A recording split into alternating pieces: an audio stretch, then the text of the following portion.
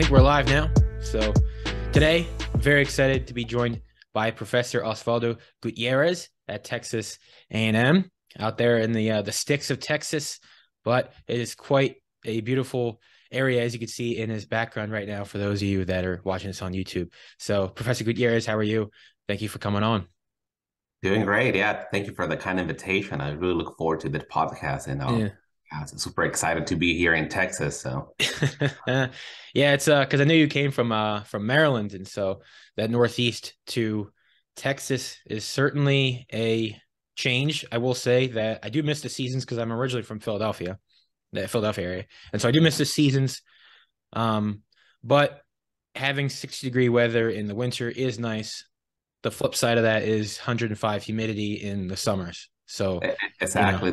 I think that's why it's kind of nice that it's so close to Mexico that you can catch a plane and go to Cancun if you want in a given day, right? yeah. So I was in Cancun, oh man, 5 years ago, and with a couple of my buddies from high school. And I mean, first of all, the beaches are just, I mean, it's just, I mean, you can't even dream of like the white sand and the clear water. We spent a night in Cancun, the city. Like we didn't sleep there, but we were just out in the restaurants and the clubs. And I mean, it's a cool little city. I don't know, like it was really, really nice. I don't know if you've been, yeah, um, and I guess I'll make a pitch for Guanajuato for those that get a chance. hmm, There's daily flights to Guanajuato, to Leon, and Leon there to the small city hmm. of Guanajuato that is like half hour away, and that's an amazing place to be at. So if you do get a chance, go visit there. Yeah, Probably my definitely favorite will. city in the world. So That's kind of a nice transition because you were born in Guanajuato. Hopefully, I pronounced that correctly. yeah, My German English is not the best for speaking Spanish languages. Uh, but you were born in Guanajuato, and actually, your family immigrated from there to San Francisco, California. And so I was watching that documentary, at least parts of the documentary on your website, The House with the Golden Retriever, where I think the premise of the documentary is about what the American dream is for immigrated people. mm-hmm. I believe that's kind of the theme of it. And yeah, you were discussing that you were born in Guanajuato, but because of the social and economic climate at the time in Mexico, your family was like, we're gonna move, we're gonna immigrate to Yeah. California. And so I'd like to ask you about that because I mean, I know you also have like six brothers and sisters. So it was just like, were your parents just like, yep, we're going to move? And was that like how was that kind of conversation? And, what was that experience like?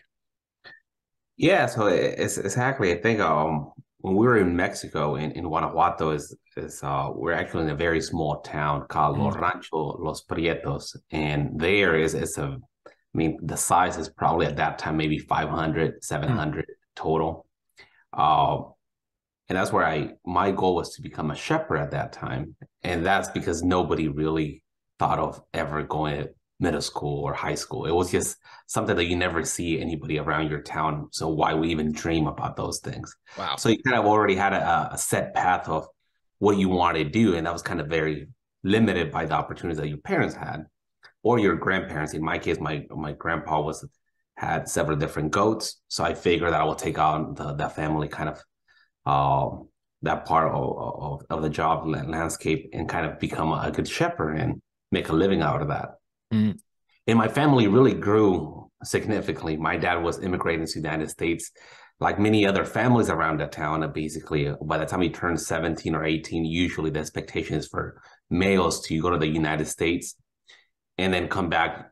Before, it used to be that you left in January, you came back in November, you spent a month in basically in this all December in Mexico. And mm, then you do that again and again and again. And that's how people just kind of assume that was a good initiative to go to the United States. However, things started to become very challenging to immigrate, more expensive. So now families started to immigrate, and then the situation in Mexico started to become a little worse. So the idea is that my family at that time we were already six brothers and six sisters, so they mm. were a very large family. Eventually grew to 14 total, and then my dad and my mom 16. Uh, but yeah, because of the situation there in Mexico, we just felt that it was my dad felt that it was the best to leave and go to Sacramento, which is Mm, near San Francisco in California. mm.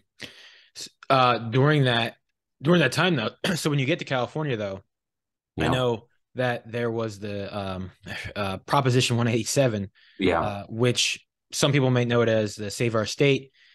Basically, it was an initiative to, selectively keep state rights to the citizens. So basically, it was very difficult for immigrants to use public services in California.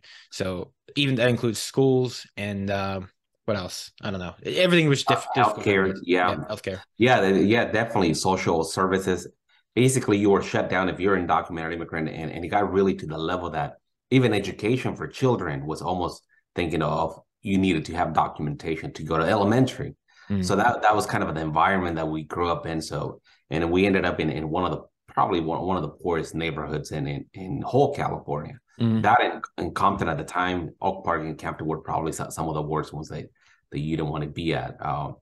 And we face many different issues with gang violence, discrimination, mm, just the neighbors not making you feel welcome because you were another immigrant, right? So, and in our case, it was a very large family, so there was a prototypical of you guys are coming here to kind of take our resources yeah. rather than trying to provide basically something for this country. They saw it as Mm, you're here, you're the prototypical family, very large family, probably in footsteps, probably and want to get as soon as possible and asking welfare and all that. And that was something that my family really never wanted to do. As mm, easy as my mom was very, very hesitant to ever asking anything from the government because of those situations. I think yeah. she didn't want to be part of that cycle, even though we probably would have benefited significantly from some assistance, right? But Sure. I think nonetheless, at that time, it was a hostile environment for Yeah. immigrants. That's very interesting because you're the first person I talked to that's like actually been discriminated against. So this is very eye-opening for me because as a white male, I don't ever think about these things. But yeah, I think the saying that you felt the hostility, you could feel the xenophobia, right? You could feel Mm-hmm. it. That's like, I can't imagine. Can't imagine. Um, but what was it about? Because you mentioned before, for immigrants, let's just call it as it is. Many times there's a route to crime and violence, gang violence. What was it about education that you really stuck to it? You stuck to your guns. What was it that kept you driving? Yeah, and then that's very important that you mentioned that when we left from Mexico to United States, Mm.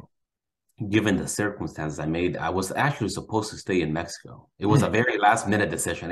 Half of the family have already arrived in the United States. My dad went and picked up basically the other half with the condition that I was going to remain with my grandparents. So I was going to live there.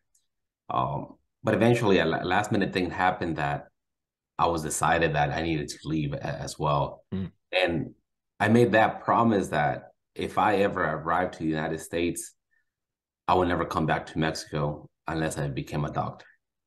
So I Mm. was with that kind of set mission, and I never questioned it. I just figured that in order to become a doctor, so you better not join gangs. Yep. So I started doing research in terms of what is the prototypical doctor and what do you have to do to get to that point. And why a doctor is yes, because if you ever think about the American dream, you think, wow, if you become a doctor, then that's an achievable dream, and that's probably one of the best things that you could do. So I think, like many other people, you saw that as a very good career that you could pursue and Mm. obtain. And for that reason, I kind of basically made it a mission to not get into distracted or get into things that will put me in a position that will later kind of harm my way to becoming a doctor. So Yeah. That's very, very, that's inspiring. And you actually go on to do it. That's like incredible. That's just incredible. Um, so I know you're doing your education in California. I know you're at community college for a little bit, but in 2006 you were then accepted to UCLA. So what was that feeling like? It must have been like, I mean, yeah, I it was. mean, I think I was doing great in high school, but then when I found out that I was undocumented, that mm, kind of shut down and kind of said, you need to really rethink your strategy about what you want to do in the near future, mm, in the immediate near future, and kind of put it on hold on becoming a doctor. But then eventually things one thing led to another that I was able to enroll in the community college. I spent 6 years at the community college. And Mm, for me, I was living the dream. I was finally getting the chance to go back to the path that I always wanted to kind of mm, pursue.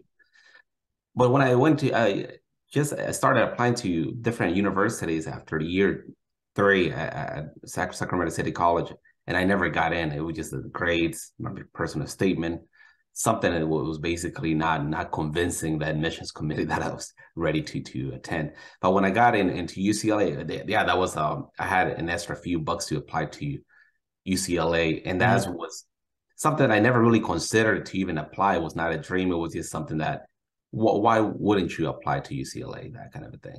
mm, When I got in, it just became super exciting, but at the same time, I was like, it's not going to be practical. I'm not going to move to LA. It's going to be too expensive. I was still undocumented.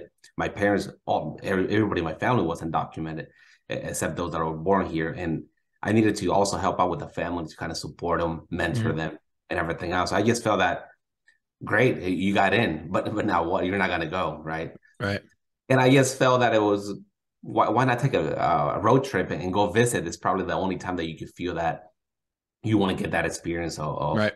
of college. So we went there. I got really convinced by a professor at UCLA, that Miguel Garcia Garibay, which actually is coming in a few days to Texas A&M to visit. But he Hey. basically said, Osvaldo, if you come to UCLA and you get all A's, you're going to get into medical school. That's guaranteed, because we have some of the top students here. So if you're able to, it's a competitive system there. So if you're able to outcompete everybody, then most Mm, likely you're going to have put yourself in a good chance to get into medical school. And for me, that's what I wanted to kind of hear, something that will guarantee something. yeah. Of Okay. course, that I don't think he knew that I was undocumented. So I think that kind of it's like if with a caveat that you have to be documented, right? And Yeah. eventually that turned out to be the point where I kind of diverged into chemistry rather than to medical school. Okay. Because medical school that you won't get admitted without basically social security. Hmm. Yeah. Yeah. So when you're at UCLA, yeah, you talked about you want to be a medical doctor. So I guess so part of it was, I guess part of the decision of becoming a chemist was I guess the governmental aspect of being undocumented, but also too, I mean, surely there was some chemistry involved. Yeah, we were discussing a little bit beforehand that, you were mentored by Professor Kendall Houk. Hopefully I said it right this time. Who Close. And how? Hauk, okay. I'm gonna keep doing that. Hauk. But his group I mean, they're huge in computational theoretical chemistry to solve organic and bioorganic problems. So it's interesting that you decided on organic chemistry, but from a computational theoretical background, that if that makes sense. So I Yeah. don't know if you want to discuss with that a little bit. That's pretty interesting. Yeah, but basically, I went there with the idea that I needed some research experience. I emailed every single professor at Mm. UCLA for an opportunity, and Hauck is the only one that responded.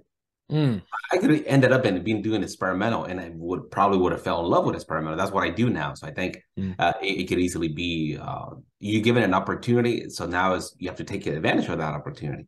And I just felt that at that time it was the best thing that could ever happen to me. Hauck is an extremely great mentor, and he Yeah. was there for undergraduate, something that at that time he had probably like 20, 30 postdocs, Yep. and his group was like 50. It was huge, humongous. But he always had the door open that I was not afraid to go and knock at his office, probably bother him too much. And because I didn't really know how big he really was, I kind of just felt that, oh, you're a teacher, you're a Right. professor.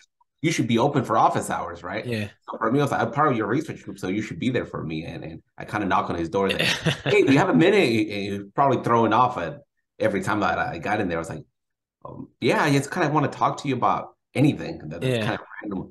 I'm having problems with this particular problem. I saw it almost like a mentor, a tutor, everything on that. And I think, Mm. but eventually I started to get the hang of computational chemistry. I started to really enjoy that research that I was doing.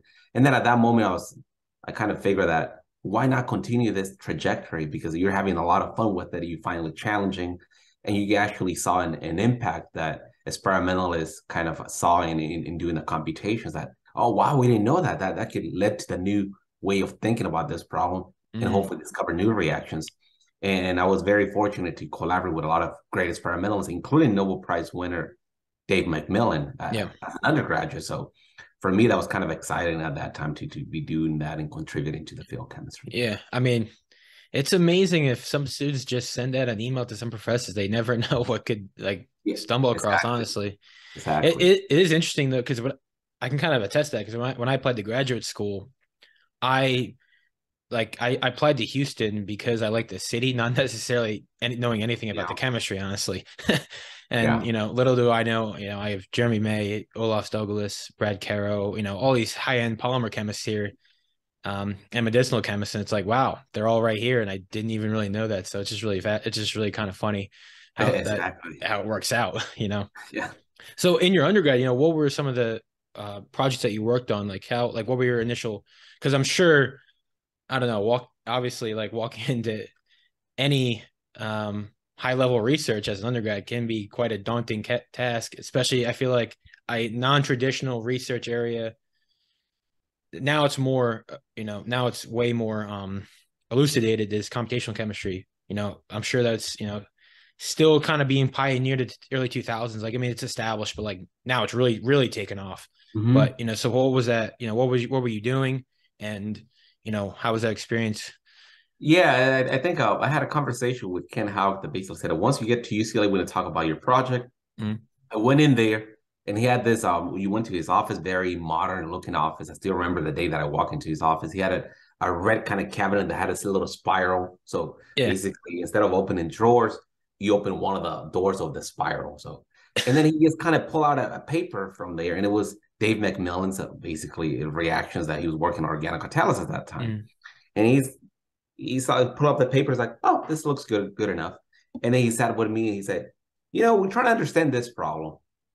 David McMillan at Princeton published this, and I was just thinking, blah blah blah blah blah. I'm not sure what he's talking about, right? I mm, barely took organic chemistry too.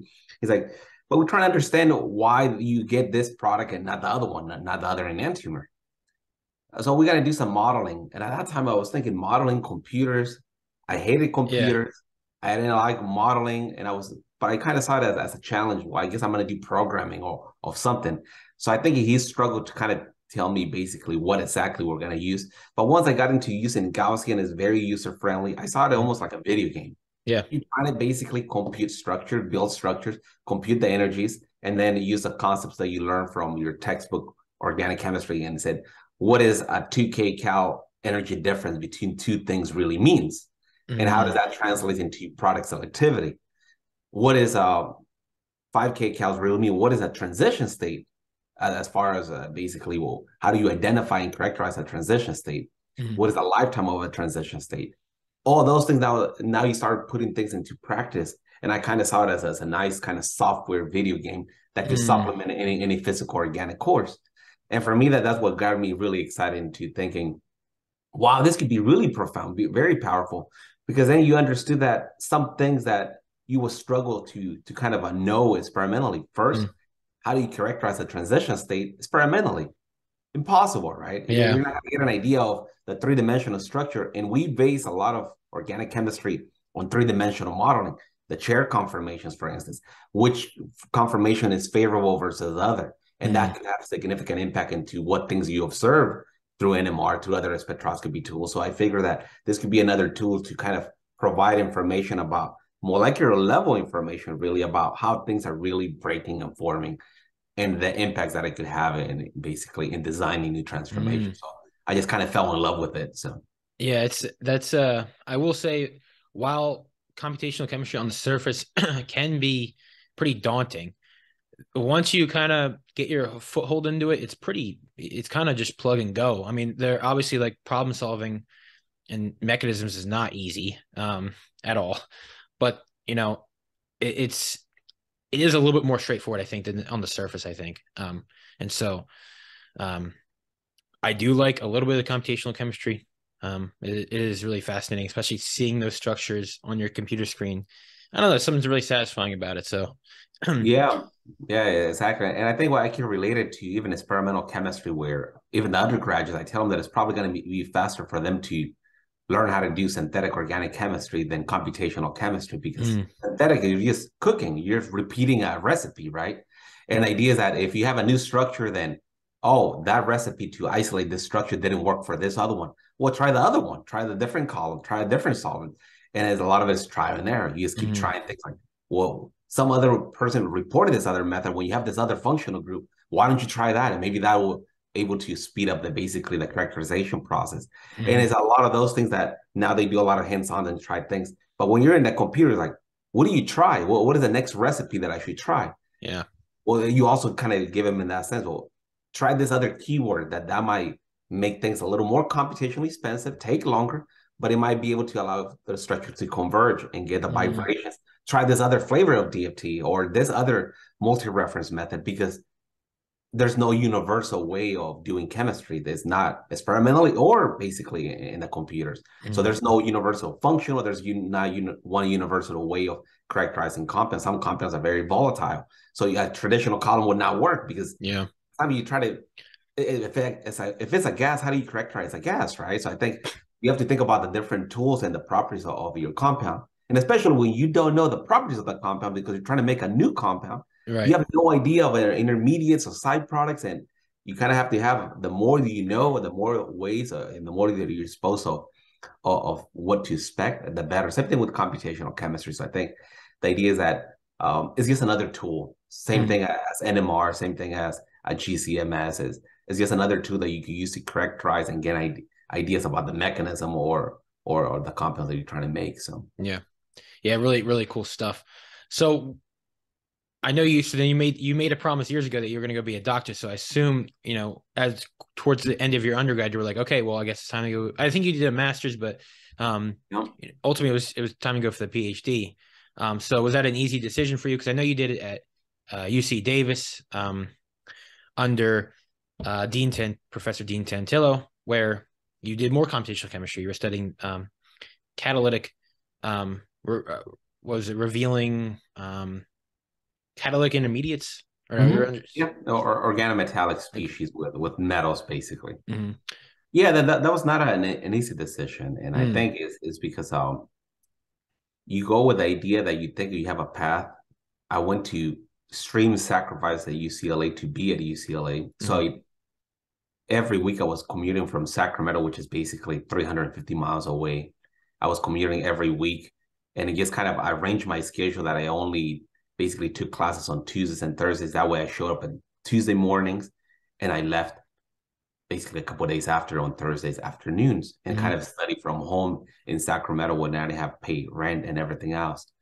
That became very impractical first because I got too many parking tickets. mm, And then also because of the time that I took, and it just became, and I needed to sell the car because I needed to pay for the next tuition. So mm, then I figured that I needed to leave in Los Angeles. So went through extreme sacrifices to basically try to get back in track of becoming a doctor, and even became homeless. So for when I was in LA as a student. mm, But at that time, when I found out that I couldn't apply for medical school, and I called them and I said, "Hey, I was not preparing for the PhD. I basically that was not my career trajectory. I was going to medical school. I was doing all the right things to go into medical school.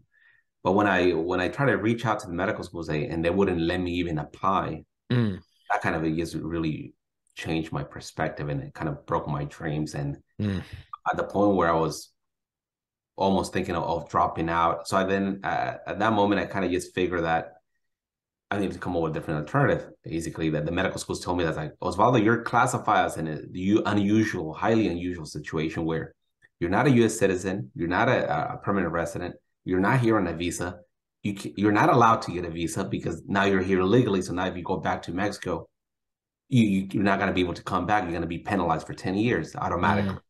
So you're in a weird situation where there's no box for you and we mm, don't know what to do with you. So I suggest to not apply at all. So at that moment, I was thinking, so okay, so no medical school, and that doesn't seem like it's going to end anytime soon. mm, It's not like, oh, hold on a couple of years. Like I knew that holding on for a couple of years, still right now, you're not. I mean, I will still be waiting, right? mm, So I just figure, what is the next other thing that I could do in the meantime? And my grandpa was getting old, so I made the promise that I was going to go visit him. I said I would go back to Mexico, and so he was reaching the 100 years old. So I figured mm, that my time was kind of running out. So then I figured that, wait a minute, I can still become a doctor. Not a medical doctor, but I never said I wanted to become a medical doctor. I just felt a doctor. PhDs are a doctor. So I was like, why not go to graduate school? And that's how that decision was made, right? That basically, let's do that. Let's keep having fun. And if something works out later on, maybe I'll rethink my strategy if I want to go back to medical school or not. The situation presented itself later on in the future, but I would never trade it for anything to be where I am. So I was like, no, that's not for me. So Yeah.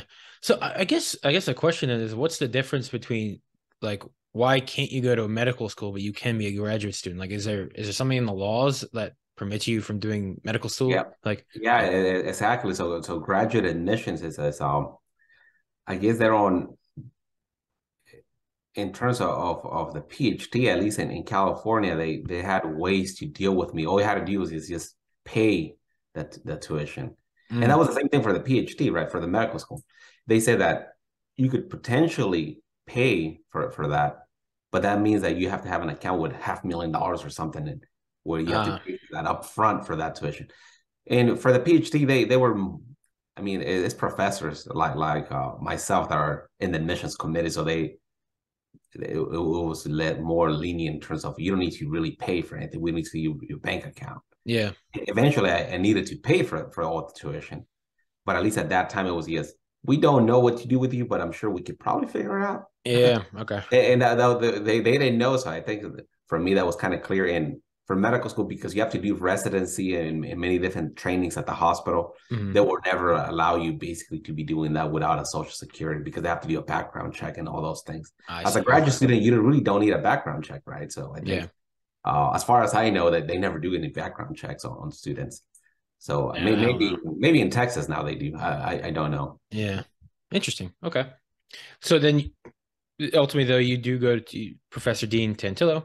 And so, what was that work there? And because I think UC Davis, which is in Northern California, I think it's also near, is it San Francisco as well? I forget where It's Davis near is. Sacramento. It's basically 15 Okay. miles away from Sacramento and probably Okay. like an hour away from San Francisco. I see.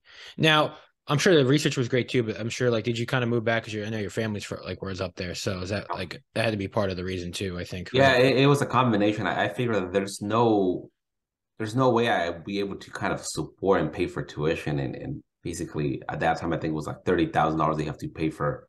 You're supposed to get a stipend. I was not going to get any stipend for being a graduate school. And you're supposed to pay for that tuition that comes with a stipend and everything, and health and all that. And I figured that there was no way I could do that anywhere else where I needed to pay rent. So I enrolled, I was paying the tuition, and I was doing basically dishwashing for a while, and eventually move up to become a server after the first year. And I figured that allowed me to kind of just pour all my money to keep paying the tuition Yeah. that I have. So So how? yeah. But I mean, working in a restaurant and doing first year graduates. I mean, I can't even imagine that. How difficult. I mean, that's. I don't know. What was it? Just the dream of becoming a doctor that kind of pushed you through that? Yeah, exactly. I think it's actually I didn't found it as challenging. The thing that I found the most challenging is the disappointment of my family Mm, and my friends and the community that you grew up with. Because at that time you came back, it's a fairly small town. Everybody knows you now. You're a hot shot. You went to UCLA. You got a master's from UCLA. So what are you doing dishwashing? mm, And so you're doing the PhD, but you didn't want to tell people that you were undocumented, right? mm, And then my parents were in a tricky situation, like, when is this going to end? mm-hmm, After the PhD, is that really, are you going to have a job after? It was like, no, not really. So you're going to get a PhD and then go back to dishwashing? mm, So it was dealing with all those expectations that people put on you, right? That if you get a PhD, you're supposed to be doing something yeah, related to you, something useful, I guess. And even the customers, when I was at the restaurant, I was like, hey, Osvaldo, you should really try to go back to school. I was like, I am in school.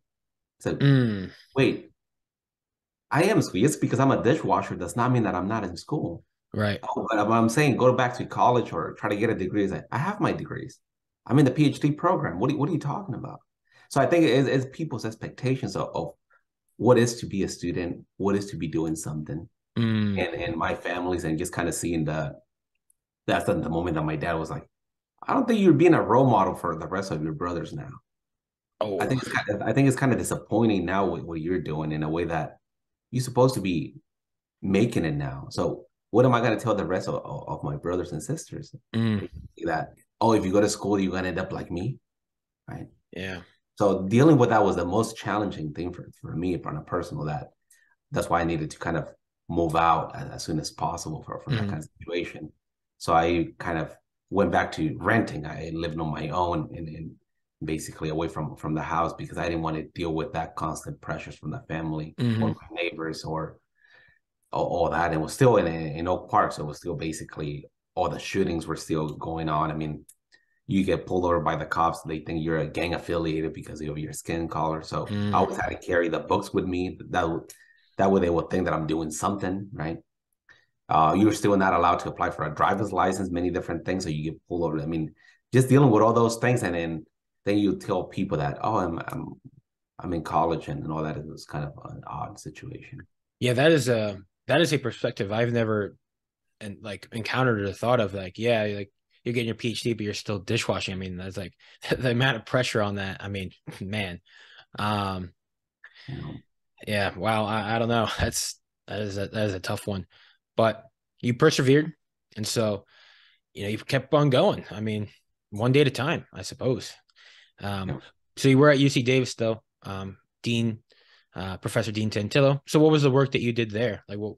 Yeah, I was doing. I went to Dean because he had a lab, right? Mhm, And I could still do some computational chemistry to take advantage of my skills and still be doing synthetic work. But at the same time, I after year one, I realized that that was not practical. I went to the lab, I did some experiments, mm, and then basically the postdoc that was there, he left, so I had a whole lab to myself. That's mhm. not a good idea if you're a graduate student, right?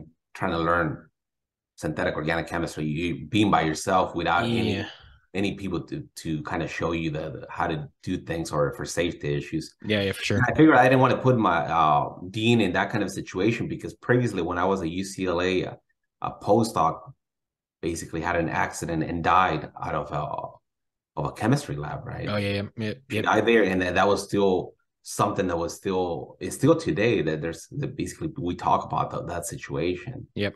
how that kind of impacted lab safety in organic laboratories and or in general chemistry.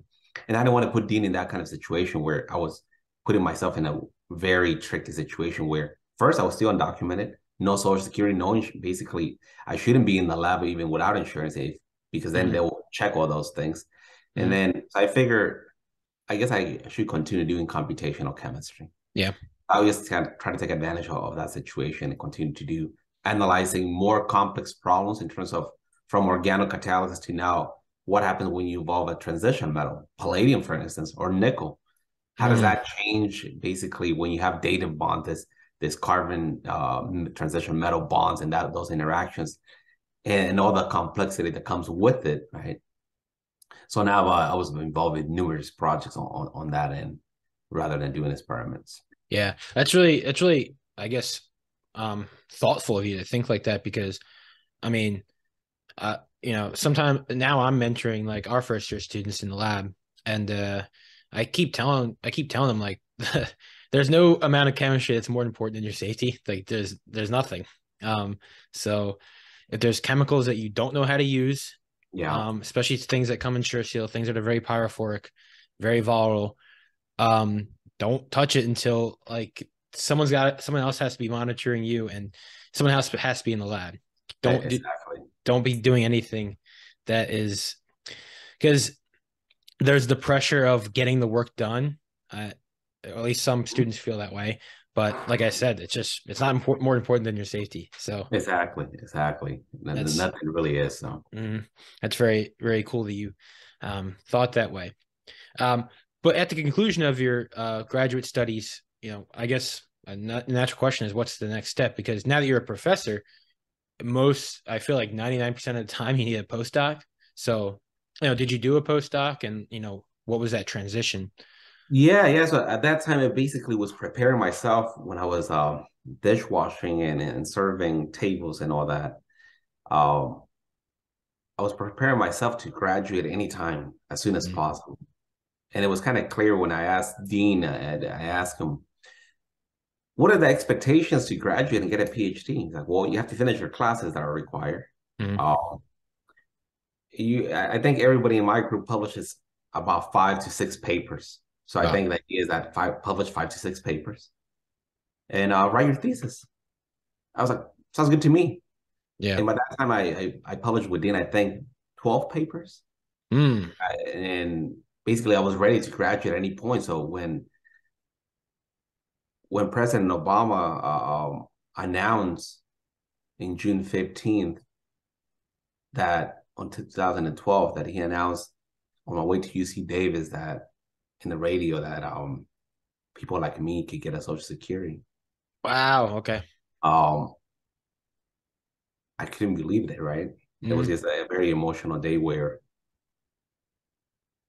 you had to stop the car because of all the emotions that come Yeah. to you at that moment. So I had to stop the car because I knew myself I was getting too emotional with that. I still get emotional with it with that moment. Mm-hmm. Um, and then at that moment, I remember the parking, getting to UC Davis, going straight to Dean Tantillo's office and said, Obama just passed this law that I'm going to be able to get my Social Security number.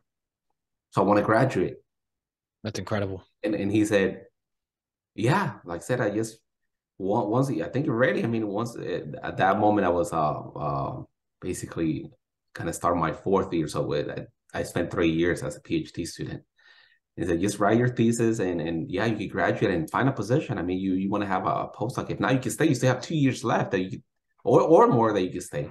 So, but I figured I needed to change. So I went to the coffee shop. I basically finalized my thesis because I already had it written. I was ready to basically move on at any given point. Mm. And then I emailed different professors, just the way that I did with going from Sacramento State College to UCLA.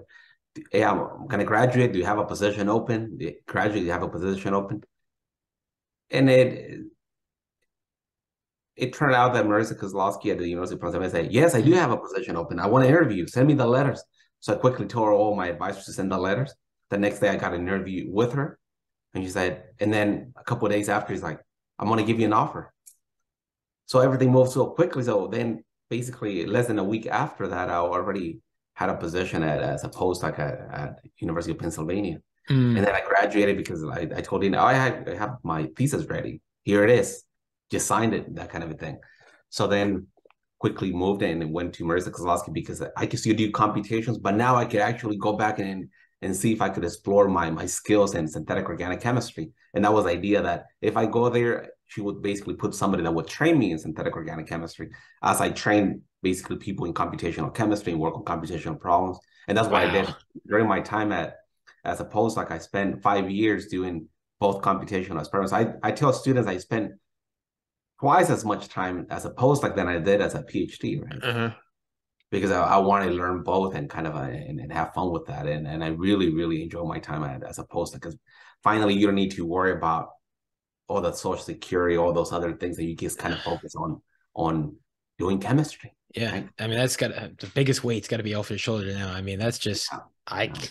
I can't imagine that like on the rodeo.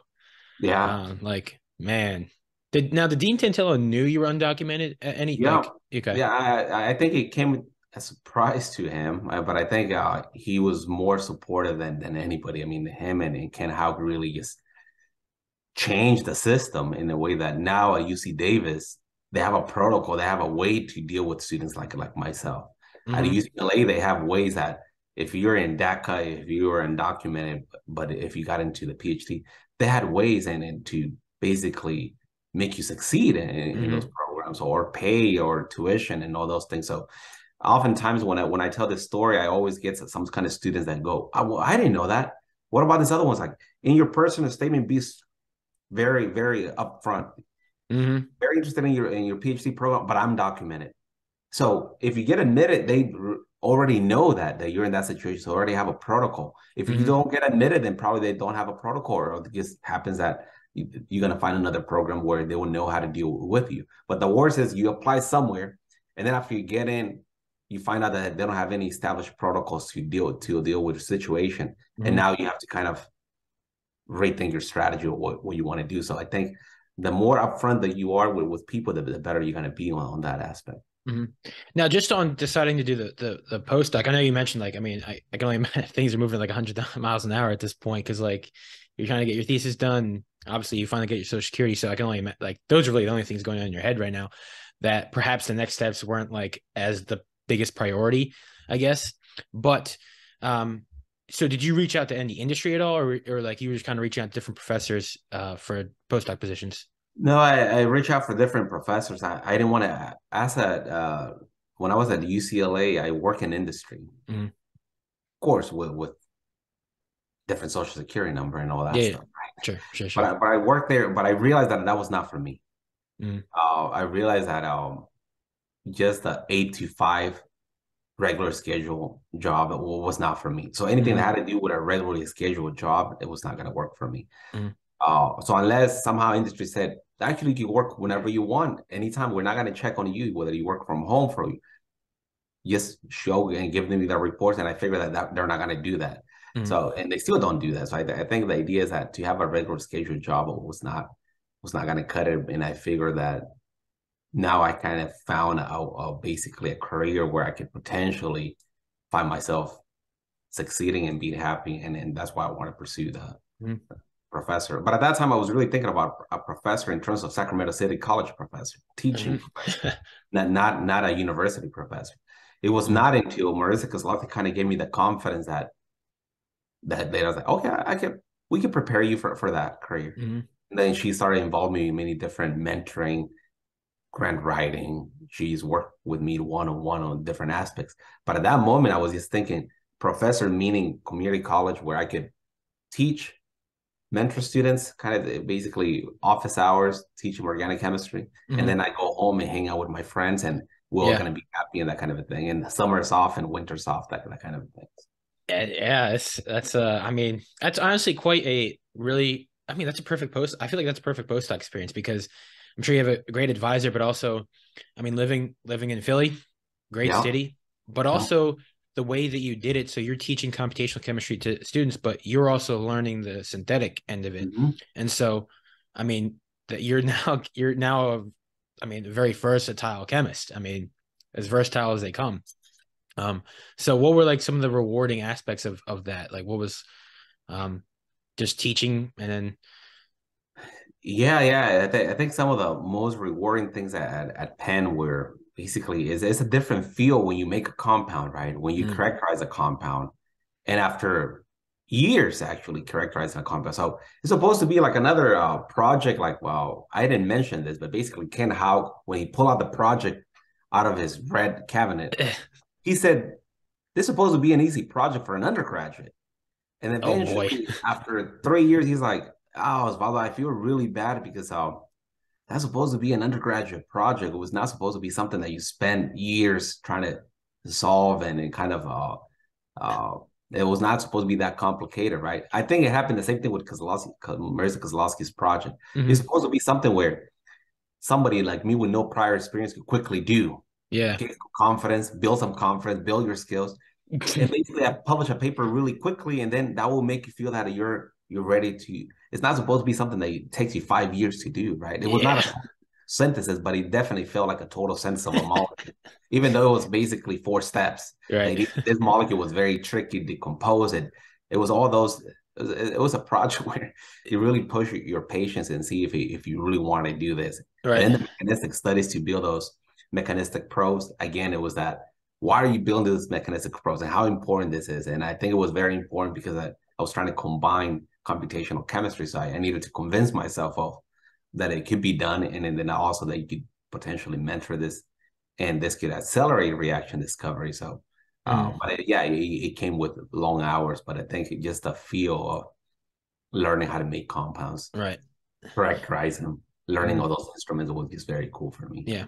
In the brief time that we have left, I do want to discuss with you the project that you work on now. So you were a university professor at University of Maryland, but now you're at Texas A&M.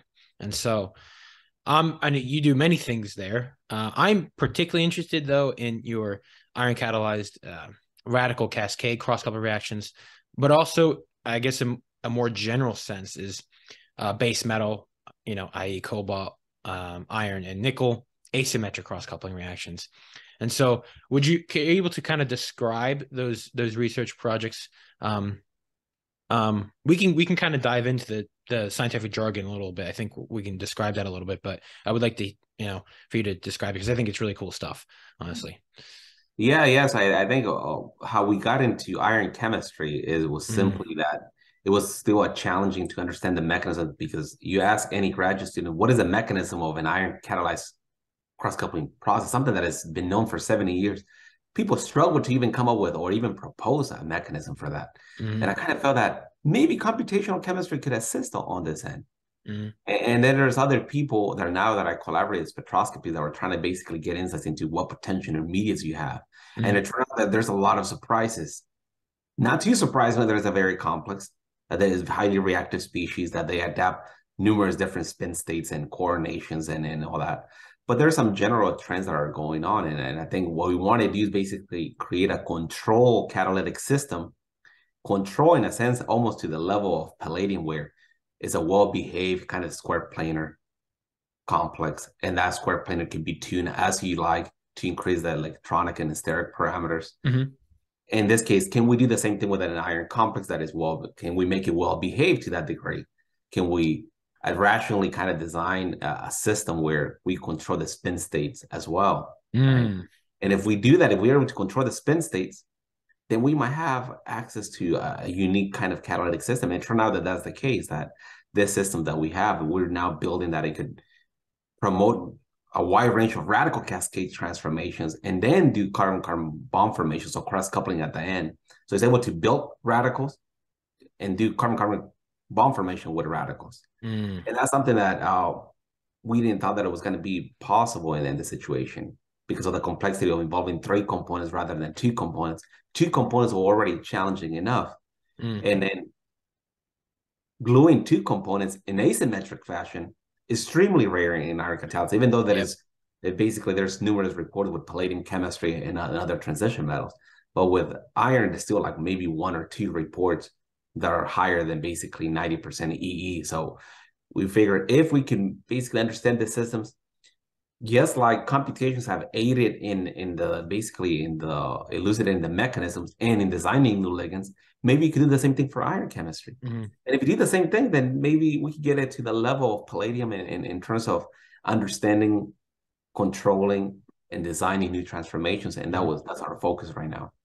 So all of my students right now, they do experiments, and half of them do computations. So it used to be the other way around, that everybody did computations and very few do experiments. But I think now they're shifting more so of doing more experiments and supplement with computations. And I think with the systems that we're doing, it could definitely provide a viable solution to cross-coupling reactions and an alternative to more precious or more expensive metals and so on. So yeah, I think this is a very exciting and promising area, because like you mentioned, metals like palladium, which are, I mean, as well defined as they can get. We understand virtually anything you want about palladium. We understand it.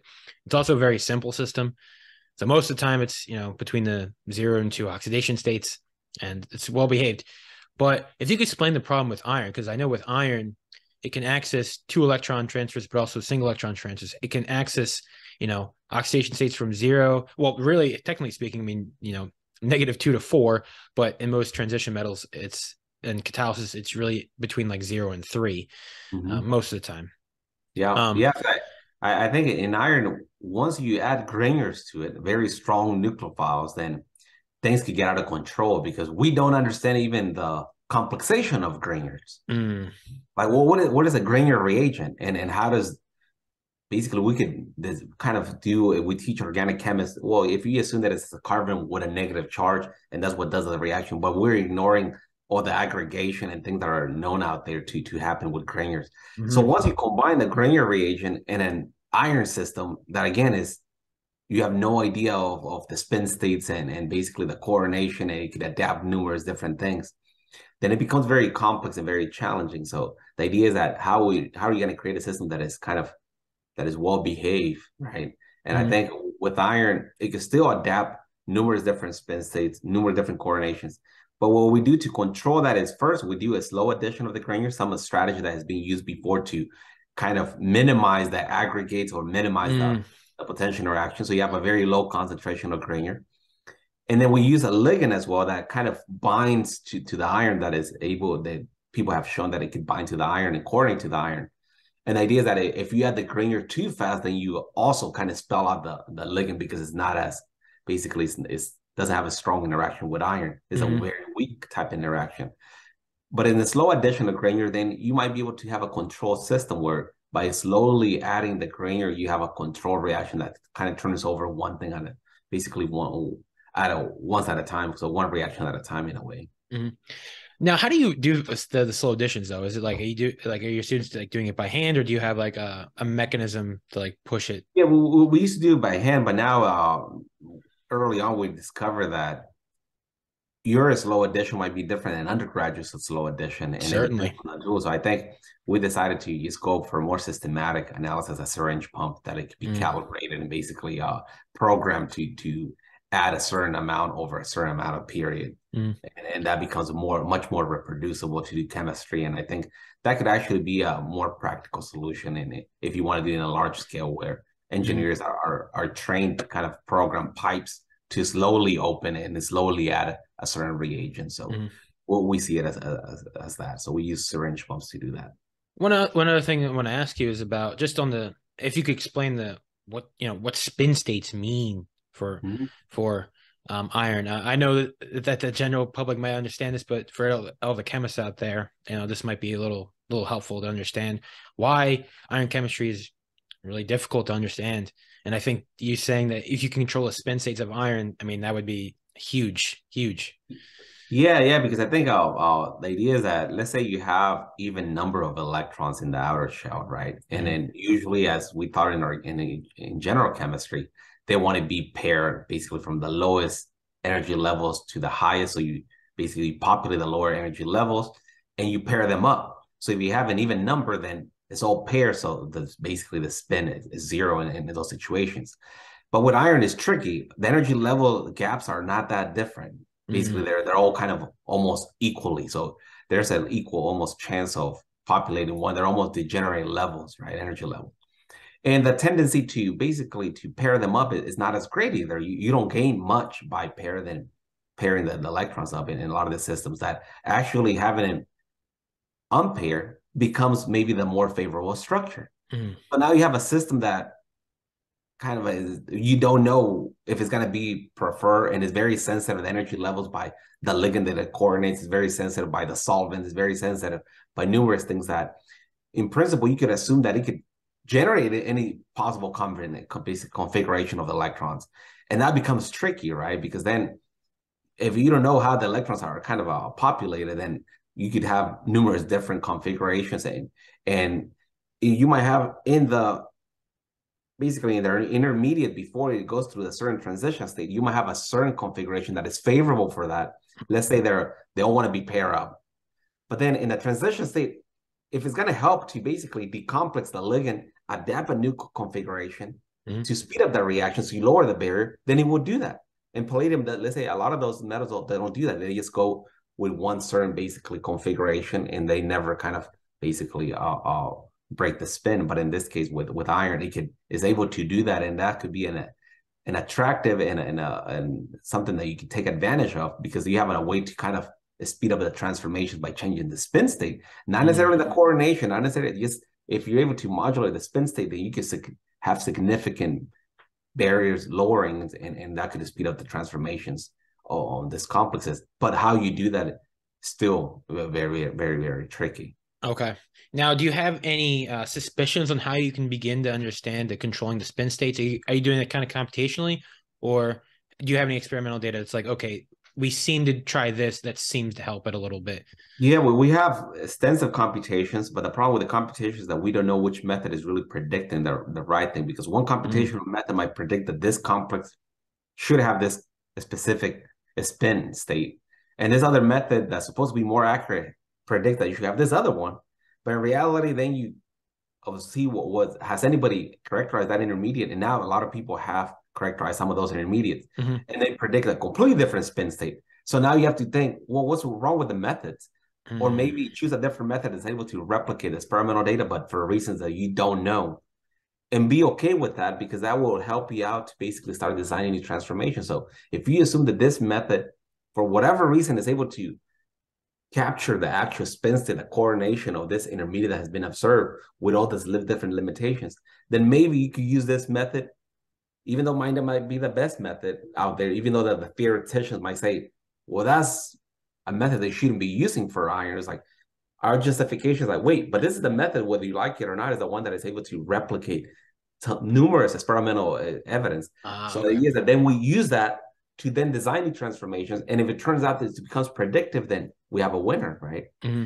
And again, we just have to be okay with, for reasons that we don't completely understand, why this particular method is able to reproduce that and why other ones are doing something completely different. I think that's something that is still unsolved, but I think it's getting is getting there to understand those things as well. Yeah. Well, Professor Gutierrez, I want to thank you so much for your time and consideration. It was really awesome getting to know you, honestly, but also just talking your science and your story. I think I'm really looking forward to your future, what your lab has to offer coming. I think it's very exciting stuff. So thank you so much. Thank you. I really appreciate it. Yeah, it Yeah. was a pleasure.